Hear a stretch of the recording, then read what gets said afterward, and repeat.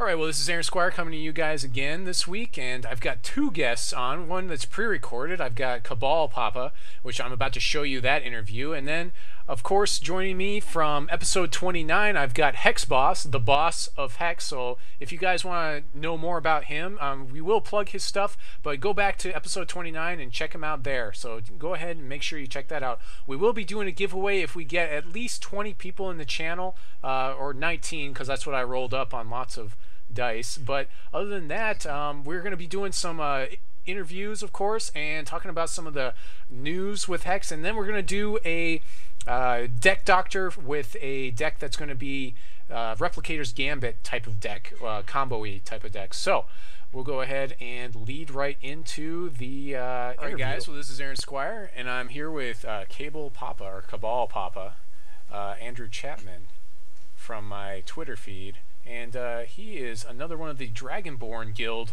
people. And so, yeah, he's here to talk to me about some of the content that he does. And so, yeah, just tell me first about your TCG background, Andrew. Well, I have a pretty extensive background. Most of it's through our great friend Magic the Gathering. Of course, I started all the way back in Ice Age and played all the way through.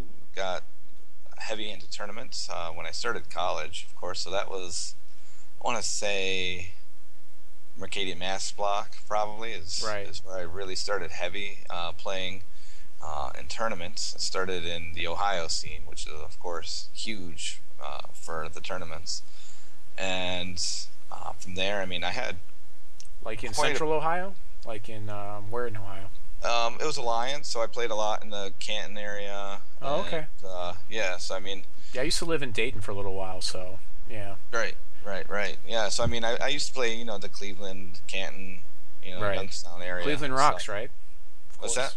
Cleveland rocks, right? Well, sometimes. Yeah. Sometimes. That's about all it does, though. Not all the time, just sometimes.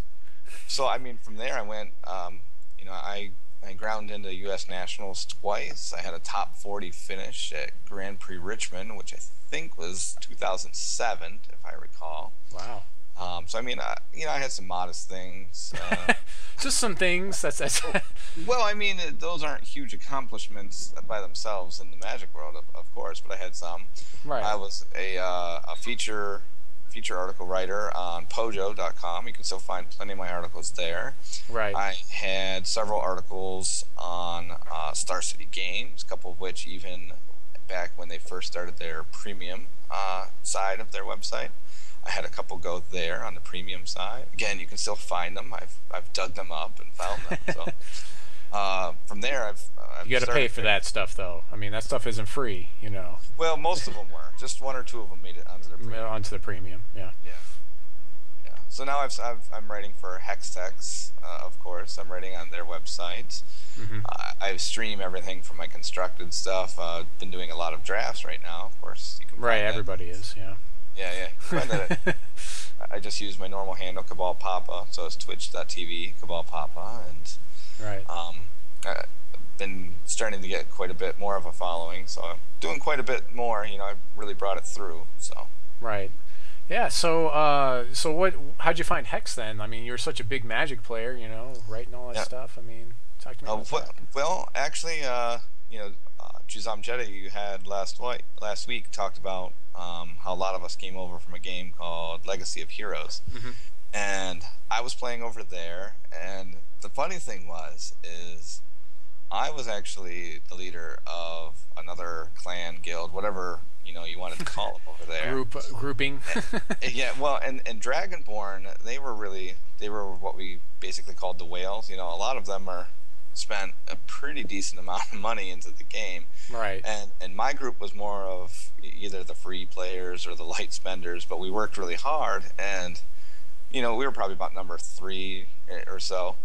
But we had this little friendly rivalry going on, and I always joked with them because every time I developed a player and someone got good, they'd take them. But anyways, as that game started to die and we all started moving over here, they scooped me right up, and I fit right at home with them, and we do a lot of talking, a lot of play testing, just about anything and everything. Yeah, it's crazy that like in the game there aren't even really the social constructs not there, like the guilds and all that stuff. But these social constructs have already kind of like emerged and built themselves up all by themselves. I mean, we have a lot of streamers, a lot of people that are regulars in those streamers streams, and then you've got, of course, all the different guilds that have built up already, which is pretty crazy. I still remember Corey talking about how he was showing the game to like an investor or something, and he was trying to find the website for some reason. He didn't remember the website or something, and he kept having to page through people's guilds and stuff, and the person was like, is this game even is live already? And he's like, no, it's not even in alpha stages yet. So that's pretty funny to think about. So I guess we'll just kind of move into some of the news. Some big news this week. We had E3 all week. I was watching a lot of World of Tanks stuff. Used to play a lot of World of Tanks, not as much anymore. Didn't win anything. But I did, pick up a couple pointers when they were doing some of their shows and different things. I watched the way they stream and how they conduct themselves. So that was good for me. But the big news is now we've got Set 2 Shattered Destiny. Yes. It's kind of a big deal because people still feel like the client isn't exactly on the best footing, and we still don't have PvE. And so a lot of people are asking, well, what's this mean? We're going to have Shattered Destiny for players, and then it's going to be all these people in closed beta. It doesn't make a lot of sense to them. Yeah. To that point, I would say that this to me kind of signals that they may have an open beta planned for before Shattered Destiny, if I was to plan that. I mean, what do you think about this, Cabalpapa or Cabalpapa? Well, you hear all sorts of little blips coming from CZ on a lot of this stuff, and they've come right out and told us that all of their different features and plans that they're working on, they have different groups of people working, and they're all running in parallel, so that the production of one doesn't necessarily have to do with the production of the rest. Right, exactly. But I find the timing of this set to be a little bit of a paradox. I mean, some of us that have been playing since early alpha days have been playing with these cards for nearly like 8 months now. More, yeah, like almost two sets worth of time frame. Like if you're talking like a typical TCG time frame. I mean, 8-9 months now? Well, a full year now. We've seen the cards because they kept releasing them in small smidgens. But I mean, It's been a full year, which we're going to get to in a minute. Right. I mean, so there's that stage of us that are really hurting for new cards. But to me, the community is really hurting for features. Right now, we've got a draft game is what we can do. Right. The people who have spent money on the game can sit here and play. The ones who can't, I mean, even though gold is supposed to be, it's supposed to be a PvE fun that you can get from the game. Right. And they have it available through drafts. But if you're not going to spend money on the game, then you can't draft and you can't get gold right now anyways. So I find it to be very, featureless going in right now. And I think that the game, is more cards are wonderful, but we really need those more features if this game is going to move forward much at all. Right. Yeah, I mean, the cards are definitely going to help out, and of course it makes good business sense to release another set, because that's a set that maybe the Kickstarter backers won't have that much of, and so now they have to maybe spend a little bit to get to it. Of course, the big thing to me also is the trading in game along with the auction house, and so we'll kind of use that as a segue to talk about real quick at E3. I just watched where Corey was talking to, I don't know, it was like the E3, it was just basically someone that interviewed him at E3, and he talked about the auction house, and we see some actual video footage of someone using the auction house, which was pretty good to see, which tells me that it should be pretty close to getting ready to go live. Of course, some of the problems with it is, we want to make sure if you're a CZE, or I guess Hex LLC now, you want to make sure that there's no chance of duplications. Security is like the biggest thing, and making sure that those cards stay collectible and stay unique. So, Cabalpapa, is anything to add to that? Well, that's been my prediction for a little while. Is I think the auction house has probably been ready for maybe even almost a month now. But that is not a feature that they can put out to the public and say, hey, test it out, see if you find any bugs. Yeah. That's just one of those features that they have to because if they make a mistake, they're going to have to let you keep the cards, Exactly, or something. Unless it's blatant that you're exploiting. Like, if you see something happen, I mean, I would encourage everyone to report it if you think that it's a little bit, shady, and don't do it again. Let them do it again. Let them reproduce it. Give them as much information as you can, but please don't take advantage of the system, because, if you do, then there may be some repercussions, and things can get into a bad, area. On top of that, we also have 2 videos that they released to give us the PvE environments and to show us exactly what that's going to be like. It's basically just some aesthetics, a little bit of eye candy for all the people that are starving for that PvE content. Some good steps, some good stuff to see. I remember that we talked quite a while ago that the first PvE content will be some sort of arena or something where you'll go through multiple steps, and that's going to be like the first thing we'll be able to do. It won't be an actual dungeon. Did you get excited about this at all, Papa? Well, they didn't show us much in the videos except for some shiny pictures, and I didn't get too excited about that. I've been on the record of saying in different groups for a while now, and some people kind of laugh at me when I say it, and some people just kind of bite their lip and hope it's not true. But I'm on the record of saying that I don't think PvE comes out before Christmas. Yeah, I mean, we could definitely take some bets. So that kind of segues us to like some of the next news I wanted to talk about. But they're talking about how you're going to have these deck sleeves for everybody that's in the game right now for the first birthday of Hex being the Kickstarter day is what they're using.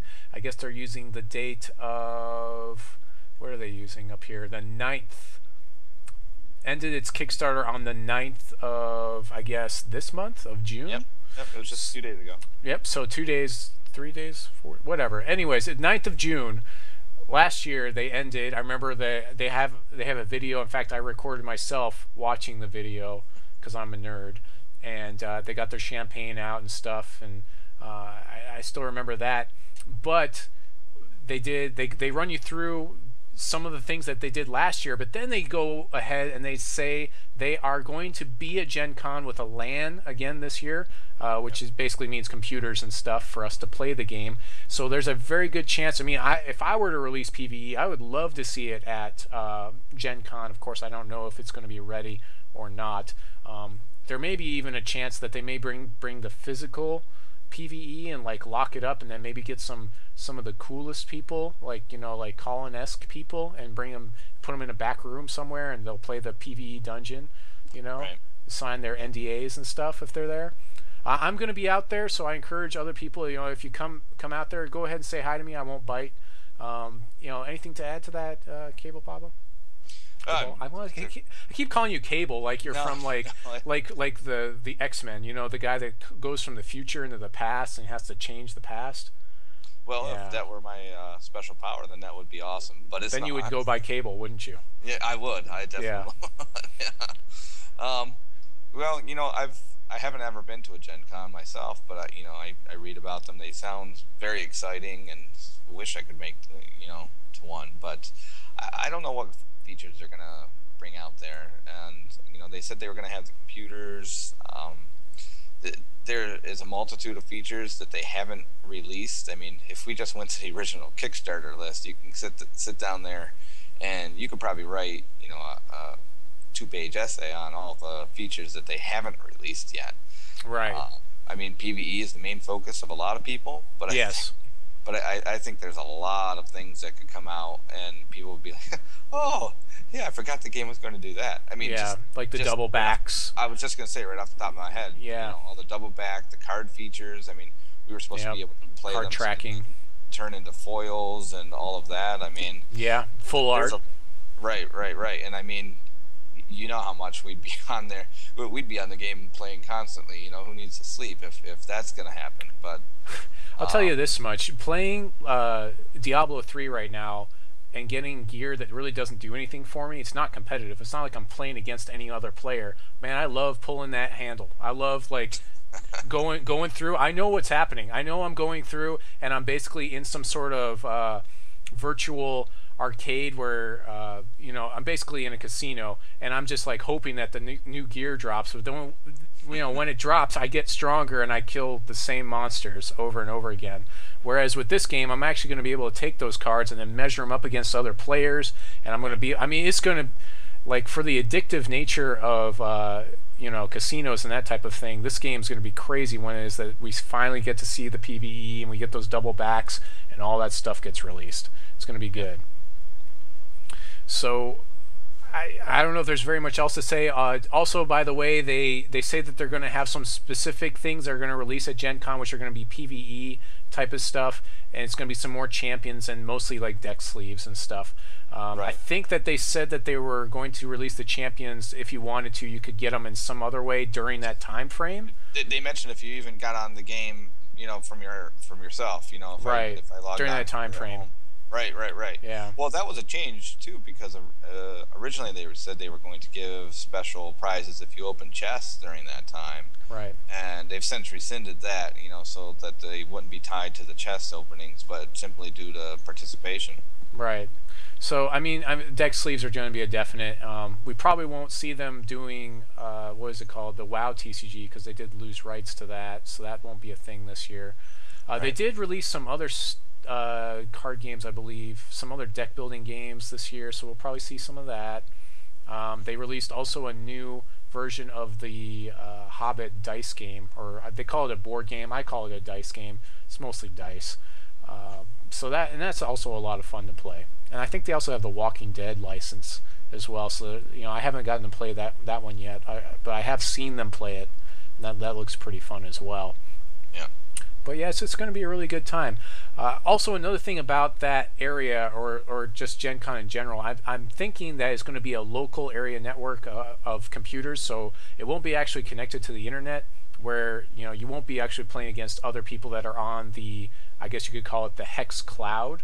Right. It's going to be very localized, which means that there may be some things that we'll see at Gen Con that they haven't released on, you know, they may be just trying some of that stuff out there to see how people react to it, or to see if it breaks something there. It'll be very interesting to see, that's for sure. No, I think you could probably, you know, you could depend on seeing something that they haven't released yet. Right. So that's pretty much it for the news today. So I'll just let Cabalpapa just you know, plug his stuff once again, and then we will sign off, and I will go to the live version of this and do the deck doctor. So sure. Yeah, go ahead. Well, you guys can find me. I write articles for hextext.tv. Currently have a whole card evaluation series going on. You can find me on Twitch at twitch.tv/Cabalpapa, or on Twitter at Cabalpapa Hex. So I'm all over the place out there. I have free giveaways during my streams, much like everybody else, but my streams just aren't as glittery. But my wonderful personality and awesome card evaluation at it as I go. Yeah, it's okay. You're a pro. You got the entertainer types, and then you got the pro types. You know. Well, I talk so much when I'm choosing my picks. I sit here and talk about just about every card in the pack. Sorry about that. We lost you. I've actually had some people kind of yell at me like, I can't tell what you're gonna pick because you're talking about every card. So yeah, usually I can only talk about like 4 cards usually for me. Right. So yeah, that's pretty good. So until next time, this is Aaron Squire signing off, saying God bless you and your families. Try not to rage too much out there. And so it has the E3 picture of Corey sitting on the couch with, I'm not sure who this gentleman is, but I guess he I cannot recall his name offhand. They said it there. I didn't recall. Right. I mean, it's in the interview, and he basically goes over a lot of the basics. You know, every time Corey shows the game to a wide audience like that, he kind of has to break down the very basics, so we don't get a lot of new information. We did get to see the auction house in action, which was pretty neat. That was definitely, you know, some gameplay footage which we're pretty used to at this point. He also talks about in here the Poké AI did what Poké AI does best in the Blaze Elemental in the second main phase. Congratulations. Yeah, that wasn't. Yeah, but he talks about set 2. Also, if you go to Game Informer, it has some of the stuff for I guess the set 2 cards. A couple of those are on there. Shattered Destiny. Yeah, Shattered Destiny. And then he highlights the fact that MMO Huts made this a very one of their most anticipated games of the year, and it also made the list of very impressive games on E3's showcase. So all good things.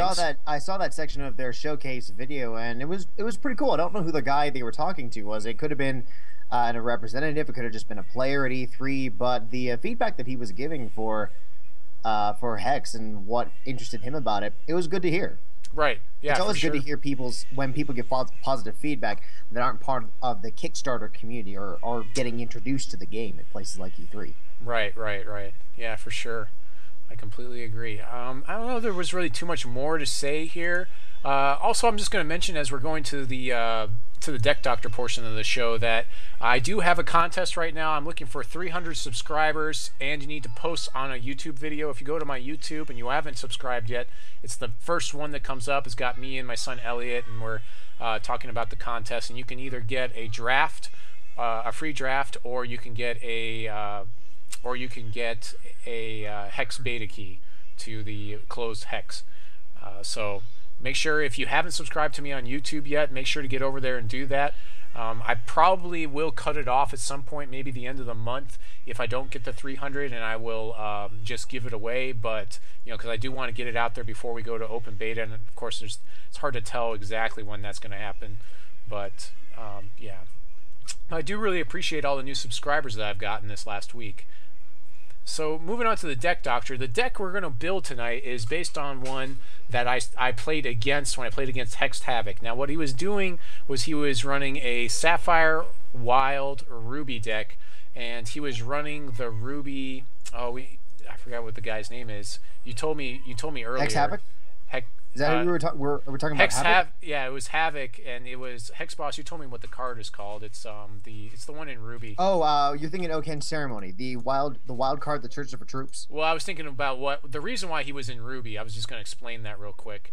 The reason why he was in Ruby. War Machinist. Yeah, War Machinist, which is basically whenever you play an artifact, you get to deal 1 point of damage to your opponent. And so what he did was he hit it up with Replicator's Gambit, and then he was searching his deck with either Peak or with Oakhenge Ceremony to get to that Machinist again. And then they all are all those new Machinists are artifacts as well as the same creature. So it just basically one-shots you when he plays them again. So that's the combo in the deck. And I felt like that was good and it was interesting and fun, but I didn't see us necessarily needing Machinist in that deck. With Replicator's Gambit, I really felt like if you could just Replicator's Gambit a Buccaneer, that basically wins the game outright for you. Probably not all in one turn like Machinist does, but being able for us to come out of Ruby, I think is very much a huge plus. So that's the deck we're going to build today. So we're actually starting completely from scratch here. So we're actually going to go through the different cards and figure out what we're going to throw in here. We got the PVE here, and this again is the Hex TCG browser and deck builder website, which is really good. I really highly suggest it for people that are trying to build decks because it does your curve for you. It does a lot of the things that I look for. So let's go to my deck where I've already created an empty deck, and I called it something funny. Maybe it's not here now. I swear I created this deck. And I called it something about, I guess we'll just create another one. Well, yeah, I have so many decks. I need to, take it easy. It's one of the ones without a champion. Actually, that's what I should look for. Swift Strike, Jolt Energy Chimes, Wild Gambit. Yeah, there we go. That's what I named it. Hey, there we go. This is empty deck, so we're going to start adding cards to this. So we're probably going to go ahead and add the Mirror Knights here because that's a really... We want to draw lots of cards. That's a big deal. Whenever we're playing decks like this, we want to draw lots of cards. Also, we need to choose when we're going to go off. So I don't want to talk too much because I know Hexboss is here and he came to hang out. And again, go to episode 29. Check out my interview with Hexboss and you can find out all about him there. So... Yep. Sorry, you said the name of this deck was Wild what? Oh, I named it Wild Gambit, and so Wild Gambit. Okay. Wild Gambit is what I named it. I mean, I'm sure you could name it something else if you thought something was cool. I mean, you'll have to keep refreshing to like kind of keep up with me, anyways, which may work for you or it might not. We'll go ahead and put Oracle Song in here because it does draw us cards. We're not sure exactly the numbers right now. We're just gonna put 4. Sensei is another big one for this deck, which we can Gambit. It's not the greatest Gambit target. I'm not sure if I want to run Wyatt or if I want to run another card. I probably do want to run Wyatt in this deck, so I'm just going to put him in there for now. We could run him. We could run Running Deer to save us some health. There's a Countermagic. We don't want 5. We can't run 5. That's not legal. And there's that Buccaneer. I probably need to put the Gambit. I might have already gone past Replicator's Gambit. It doesn't look like it. For now, I'm considering Ancestors Chosen, but it's going to be a little bit counterproductive because it's going to throw Specters in the deck, which is going to make it harder for us to get to our combo. However, the Specters themselves aren't bad if we replicate Replicator's Gambit those as well. So we have to weigh the trade-off. It'll depend on curve, and we'll theory craft that a little bit. Time Ripple's not a bad one either to have in here.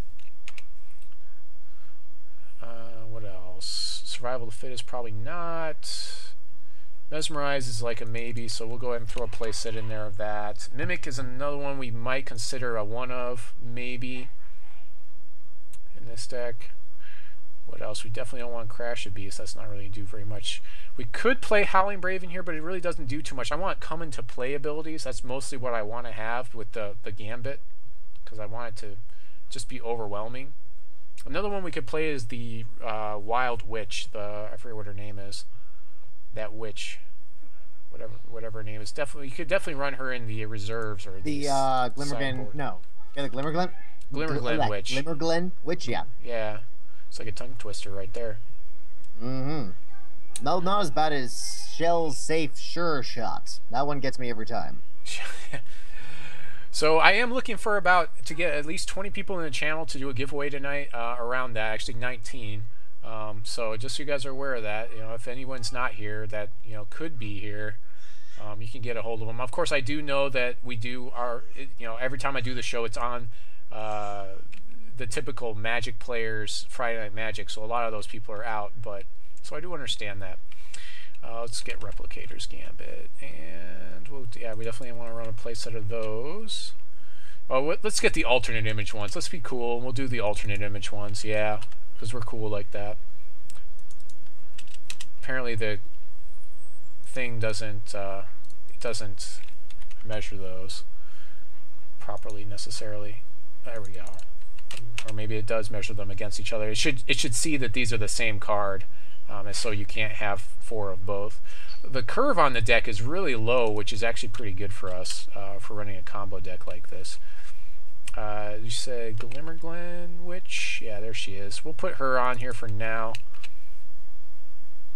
And then we got to put some shards in here. So we'll just preliminary. We'll just put in 10 of each of the shards, and we'll do the curve. Lately, I've been forgetting to do my curve at the end of the show. I always forget to do that, so don't get on me too much about that. But do check the deck list because I do update it whenever I go back and do the deck list.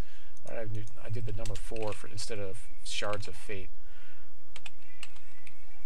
I'm not Twitter literate. Oh, let's see, Fate. Maybe that will. Nope. Oh, you know what it is? I don't have no color checked. That's probably why it's a no color card, I bet. Also, I didn't look at any artifacts, so I probably need to do that as well. Shards of Fate. Where are you? There you are. Another card we could run in here, but we probably don't need to because we are not really ramping, is we could run Chlorophylla, but it doesn't really do a lot for us. It basically just pulls cards out of the deck, which is nice for us, but other than that, it doesn't do a lot for us. Let's see, what else do we want? Of course, we've got Crying in the background, so I'm going to let Hexboss, I've been talking a lot, so I'm going to let Hexboss talk a little bit while this crying's going on. Oh boy, I'm supposed to compete with a crying baby. All right, well, I can do that. I was just talking with... Do you guys hear me? Yeah. Ah, he's gone to get... They can hear you. I just turned off my mic. Oh, fair enough. You kind of scared me a little bit when you went off like that. I was just talking with a couple of people in the chat. There's 2 names you'll find me under. Hexboss_Codex is my Twitter account. Hexboss is my... if you've seen my content before, then you know this, but it's my website focused on the PV and lore content. Hasn't had that much. But what I was talking to some people about is Codex Reaper is my in-game name and also my Twitch account. Going to be doing some giveaways over this week. Actually had a giveaway for a beta key and some player packs this week. So I'm just looking what Squire's doing with this deck, and I mean, it looks good. There's definitely interesting cards in both Sapphire and Wild that you can use Replicator's Gambit on. I guess I'm going to have to see the entire deck once we stop editing it to... Yeah, we're just... Yeah, this is what... Yeah, usually I throw in all my ideas first, and then I just start paring it down and making decisions. This is, yeah, usually what I do. The crying seems to have seceded or stopped, but you can always jump in whenever you want, Hexboss, and, you know, start talking, and I will shut up. Oh, yeah. It looks like the crying is back. Elder Streamer's another interesting one for this deck, that's for sure, because we can gem this guy with a come into play ability, this Eldritch Dreamer. Yes, the Dreamer definitely has some interesting mechanics. I guess I wonder why we're throwing Mimic in here. Mimic can be useful, but it's somewhat situational. We'll think about it. Yeah, for sure. The Manti Elder Druid's probably more of a reserves card. We can throw him on there. I'm not really seeing too much else now. Yeah, we'll probably cut that Mimic. We probably will. There's an interesting idea in chat right now. I don't know how viable it is, but it's at least interesting to think about. Replicating Dro's Walker. Yeah, that's a different direction. I think that's a different deck, really. That's more for the deck that's trying to be, what do you call it, tempo. So we did see in the last tournament, we did see basically a tempo Dro's Walker deck win, right? It had Dro's in it, right? If I remember right. Possibly. I didn't really keep a... Was that the latest challenge series? Yeah, the challenge series, that seems like it was so long ago now. Right, because there have been some delays recently with... Right. Well, we can't do any... John won't run a tournament if people can't trade and if we don't have at least the auction house. That's what I was Because we won't run a tournament if the people have bought cards off our website, and we need to make sure that we fulfill those orders. So he won't in good conscience run anything because it's just not fair. No, that totally makes sense. Yeah. Draws a card. I'm looking for a good come into play ability, and maybe the best one I've got is, like comes into play, does +1/+1 or +3/+3. Oh, we're looking for gems, or I was looking at gems to see if I want to keep any of these majors. I've got the Battle Beetles and I've got Elder Streamer in here. And I'm not really seeing something I want to have besides maybe plus power and toughness, and that's kind of not the greatest, because you're going to be copying a bunch of things, and then they'll be able to buff one thing, and maybe it'll get to swing if you already have some sort of board presence, but it doesn't seem that great. So we can already cut the Battle Beetles for sure, because they're just so far off curve for us. That's a pretty easy one. We might still keep the Eldritch Streamer for something. I'm not sure. We may or may not. I'm not. Yeah, I'm really kind of in between on that one. We'll see. I think I might rather have the Ancestors Chosen or like Wizard of the Silver Talon, because with the Silver Talon we're going to get a lot of troops. I mean, we're getting double bodies every time, and this is a criminally underplayed card for what it actually it could do. It does see a lot of play in drafts, that's for sure. That Wizard. So another card I think would be really interesting in here is Briar Legion is another one. We're actually going to move these Glimmerglen Witches, I think, to the reserves Unfortunately, I can't do that unless I get rid of some. But we'll put those on the reserves. That's where they're going to go, and I'm just not really feeling having them in the main deck. The Mirror Knight seems pretty good to me. That was one that Hex Havoc was running in this deck, if I remember right. I'm pretty sure he wasn't running Wizard of Silver Talon. I mean, we've basically almost got the decks sort of together. I think you're right. The Mimic doesn't really do a lot for us. Yeah, and I think you can spend that card placement better on something else. I mean, we are playing a lot of things with come into play abilities, so I mean, we can mimic our wizard and make another wizard. We can mimic Briar Legion. Probably the best. Yeah, so I'd say Briar Legion you could mimic there. Briar Legion's probably the best mimic target, but overall, I mean, and Briar Legion actually is a pretty good, Gambit target as well, because that's even why, though it goes back to the deck, you play others, and then it still gets the +2/+2 buff.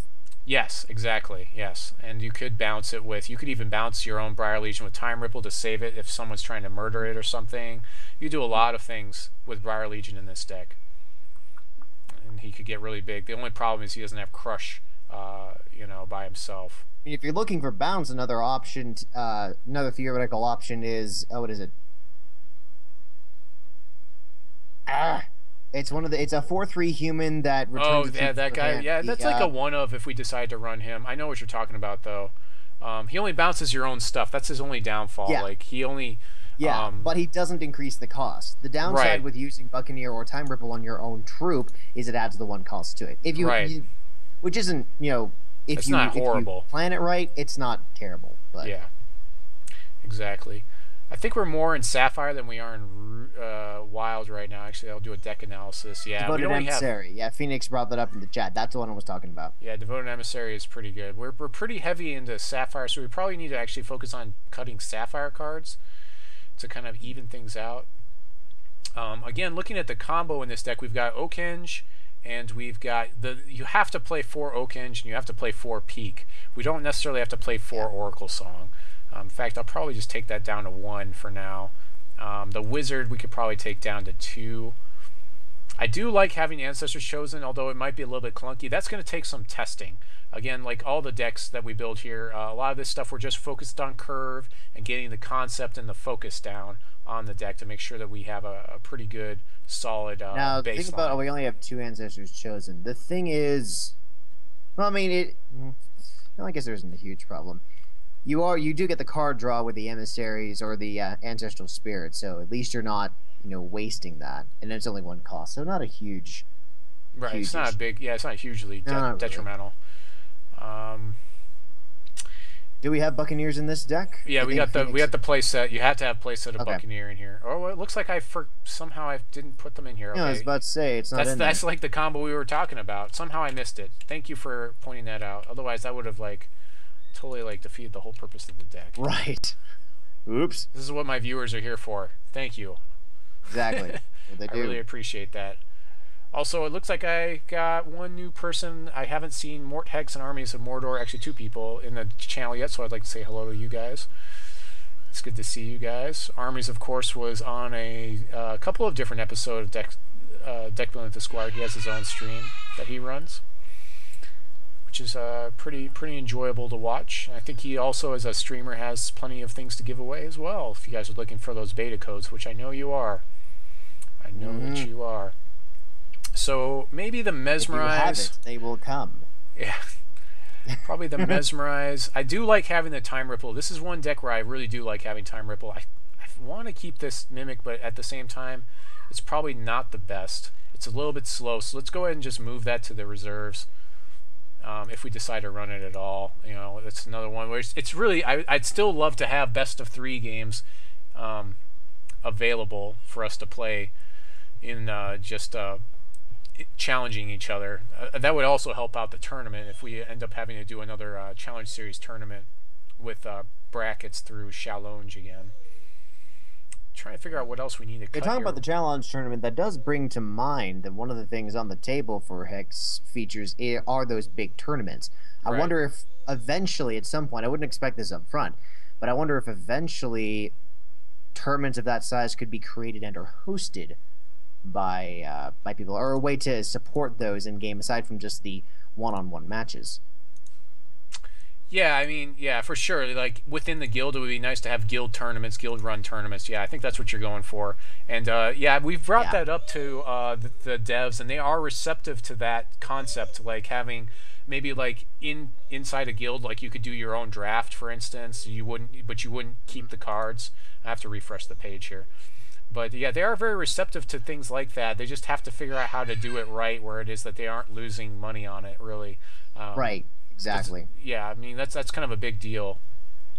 The bottom line there, as it were. Here, I'm going to go ahead and refresh. And of course, the other thing, I mean, their focus is going to also be on when they get their own qualifying tournaments. We don't have those, but once they start making their qualifiers for the regions and then for World, then that's going to be, you know, a huge deal too. Right. Yeah, because there'll be a limited realm, and there will be a constructed realm for that as well. Exactly. For where it is that you want to be competitive. You know, you could obviously try to do both, but some people are more predisposed to do well in limited or in constructed. Right, exactly. This Ancestors Chosen seems to be not disappearing off of the deck. Evan Bull has an interesting idea. What if you drop the Shards of Fate for the adaptable infusion devices? The infusion device does the same thing, and with mana you get the card. Yeah, I know, but now then I'd have to add more shards. I would rather run Shards of Fate over adaptable infusion device. Like, why would you have to? I mean, the only difference is you don't get. Well, why would you have to add more shards? Because you don't get a charge either way. Well, I've got 23 shards in the deck right now, so I would have to re-add the shards anyways. The question there is really, do I need a turn 1, turn 2, turn 3 play in a deck like this? I really don't see it necessarily. I'm a big advocate of Shards of Fate right now as being like the best resource fixing card that we have available to us, and running adaptable infusion devices seems pretty risky. I mean, you could try it, see if it works for you, but I'm pretty sure Shards of Fate is going to do a lot more for you than adaptable infusion device. Okay, I guess I could see that. Yeah. Yeah, I don't think this is a 19 shard deck either, Coach. I completely agree.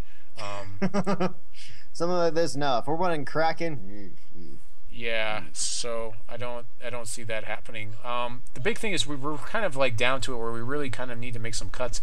It's more Sapphire cuts than Wilds, because the wild cards we have in here are pretty minimal. They're like enablers for the most part. You know, Sensei's going to draw us that card and block for us.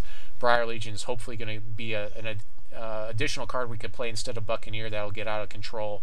The Ancestors Chosen we went ahead and removed from the deck and moved to the reserves. Of course, it's not updating, but hopefully it's okay. Good, now it updated. Probably another Mesmerize. We can, or either that or Countermagic. Maybe Countermagic. Maybe just 3 Countermagic, and we can move 1 to the reserves, because you know Countermagic is very reactive. We do need this to protect the combo. Again, so like the worst thing that can happen to you is you can try to Replicator's Gambit your Buccaneer, and your opponent will respond by murdering your Buccaneer or killing it somehow, which will fizzle your Replicator's Gambit. So in order to deal with that, you've got either Time Ripple or Countermagic, which seem pretty good if you feel like that's something that's going to happen. But of course, if your opponent is completely out of resources and they can't play, you know that they're not going to be able to respond to you gambiting, then you're in pretty good shape. Another thing that you might want to consider when you're playing this deck is if you haven't gambited your card yet, don't draw any cards for a while, or save your card drawing. So you're going to have card drawing with Wyatt, and you have card drawing with like Oracle Song. You might want to just hold off on those cards. You know, because that way when you gambit that card, you can draw a whole bunch of cards all at once. You know, that's just another thing you're going to have to decide how you want to play that in the deck. So I went ahead and got rid of a Silver Talon. He's still really good, but you know, we need to get rid of Sapphire cards. Probably another Mesmerize, I think. Mesmerize is just another one that's going to try to lock up the board state. It's really not part of the combo. Right. That's mostly what it's there for. I feel pretty good about this deck. Not amazing. I would like to have maybe gotten rid of another 3-point card, but I'm not sure what I would get rid of. and I guess I would buff Silver Talon back up. I mean, there's not a lot of great options. We could even just get rid of Silver Talon and go up on Mesmerize, or maybe go up on Oracle Song, because we are trying to combo out. We're at 23 shards in this deck. You might even consider going down to 22 shards. You know, it's pretty doable with a 3-point curve like we have here. So that's pretty much it. We'll go ahead and do the deck analysis here. So we've got the 12 wild icons, and then a whole bunch of sapphire icons, about more than double the amount. So we're definitely heavy into sapphire. Sapphire is going to be good for us because with peak we want to prioritize sapphire once we get the threshold met for all our wild cards. Additionally, when we're looking at our wild cards, we only have single threshold on all of them, which is really important when it's the minor color in our deck, or the minor shard in our deck. You know, we got the Briar Legion being a single threshold, the Moon'ariu Sensei being a single threshold, and then Oakhenge Ceremony. They're all enablers that are trying to get our combo going. So having 7 wild shards is probably about right, I would say. Do you have anything to add, really, Hex Boss, you want to talk about with this deck, or different direction you might have gone? There is a comment in the chat saying, is 7, you know, could you even swap out, bring that down to 5, and then bump Sapphire Shards up to 14? You could. But you could try it. Part of the thing that you're noticing with a lot of these wild cards is that while they are 1 threshold, they're low cost. You're looking at the Briar Legion, you're looking at the Moon'ariu Sensei, you're looking at Oakhenge Ceremony. Yeah. So some of those cards, you don't want to wait too long. And while you do, if you combine the like the ceremony, you want to wait on until the combo's in the deck, but everything else, yeah, you want to play Briar Legion and Sensei almost instantly. Right. And Sensei is another optional target. Is a pretty poor target for Gambit, but it is there. Right. I mean, drawing lots of cards is always good, and then you could maybe draw lots of cards and then set up the combo again, you know. Yeah. But getting those 2 and 3 plays out on the board, I mean, if you've got a Briar Legion, you don't want to be waiting until turn 4, 5, or later with it stuck in your hand because you don't have a wild. You want to have a really good guarantee that you're going to get a wild or a Shard of Fate in turn 1, or either in your opening hand or turn 1. Right. So actually, yeah. I honestly think this is a decently tiered deck. I actually think this might be upper tier 2 range type of deck. You just need to play it well and get it to happen for you in such a way where it is that you're paying attention to a lot of what's going on with the deck. It's going to take a lot of practice to get this combo deck to work, as it does with most combo decks. However, I do like this combo deck over the last time we did a combo deck, which I believe was the it was the one where it used 4 different cards. And the reason why is because this only technically uses 2.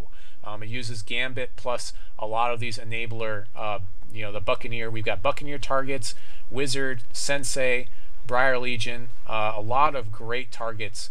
I mean, I guess you could do a Mirror Knight, but that's probably not the best.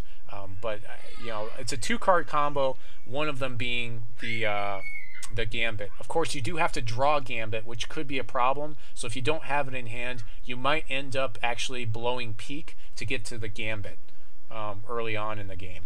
So you do have to pay attention to that as well.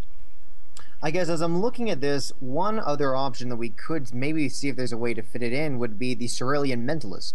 The card that says it's a 3-cost card, anything, inspires anything at 3 or higher to draw a card whenever it attacks the champion.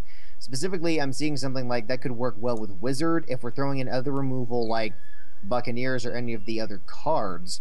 Most of the troops that we have in this deck are well, they're 2 and 3. Higher. Yeah, they're 2 and 3-ish costs. I think that Mentalist might be a good, decent, like 1 or 2 of. You'd have to really try it out. Oh yeah, not more than that. But yeah, it's a buff, so you do have to pay attention to that.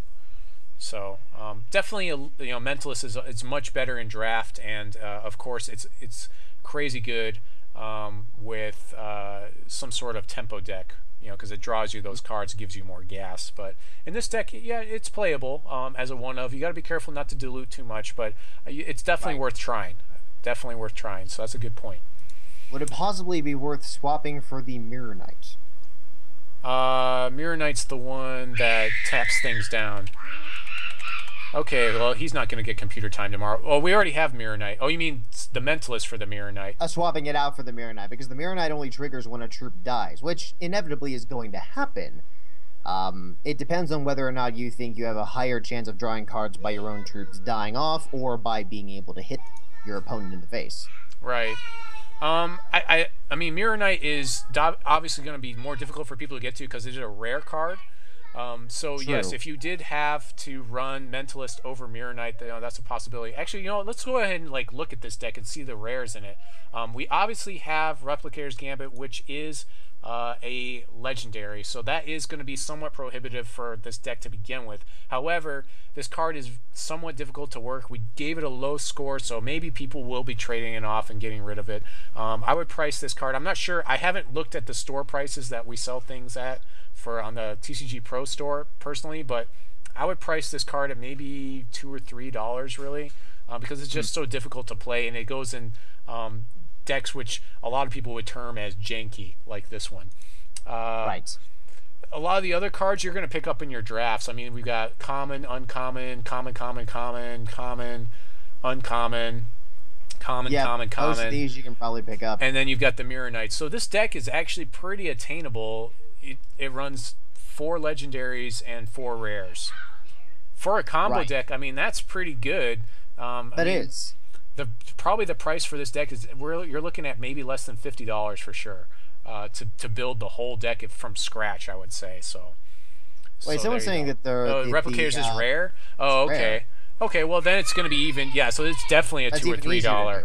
Yeah, so that's even easier to get to. So this type of deck is something you want to try out. I mean, I'm definitely going to try to put it together this weekend and see if I can get it to happen. It seems like a pretty fun deck. I played against Havoc, lost to him 3 times, I think, when he was playing this deck with another shard in it to dilute it down even more and make it tougher for him to play the deck. He kept saying "living the dream," and his whole chat was pretty much saying that too. He had people in his chat and my chat that were taunting me. But it was all good times. It was all in good fun. So it was all good. Havoc's times. good. He's really solid. So right. Oh, that's the Kickstarter promo. That's why. Okay, Yeah. that's why it's purple. Okay. So yeah, unfortunately we didn't get 19 people in the channel, so I can't do any giveaways yet. However, I do encourage everybody to get out and check out the YouTube, because I am trying to get more subscribers on there. Once I get to 300 subscribers, all the people that post on the video, the subscriber challenge video, are going to be put in a drawing for either a beta key or a free draft. So make sure to hit that up if you haven't already subscribed to me on YouTube. Hexboss, go ahead and plug your stuff while you're here before we sign off. All right. 2 places you can find me online. On Twitter, you can find me at hexboss_codex. Hexboss PvE is my fan site for PvE and lore content in the game, of which we are still waiting for some to arrive. We got some cool videos this week, but that's what I'm going to be doing there. And you can also find me on twitch.tv at Codex Reaper. 2 of you, in fact, already found me and gave me a follow. Going to be doing weekly streams of Hex. Going to try throwing some other games in there as I can, but streams on Hex, giveaways are going to be happening once packs are able to be traded. Going to be giving away plenty of those. Meantime, I've got some player packs and 1, possibly 2 beta keys to give away over the next couple of weeks. So that's me. That's where you can find me. All right, well, let's go ahead and end the channel, because I'm not sure when the next Scream is coming with the kids. And I do want to save everyone else's ears from that. So until next time, this is Aaron Squire signing off, saying God bless you and your families, and try not to rage too much out there. Sounds good. Thanks for having me on, Aaron. All right. Always appreciated.